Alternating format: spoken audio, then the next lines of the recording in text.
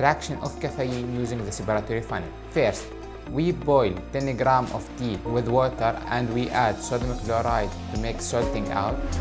Then we take 100 ml losing graduated cylinder and we add it to the separatory funnel. After that, we add 15 ml of dichloromethane. Then we shake and let the separatory funnel to stand for 5 minutes. Then we take the bottom layer, which contains organic layer. After that, we add sodium sulfate to remove any excipients. Then we filter it to get the extracted caffeine.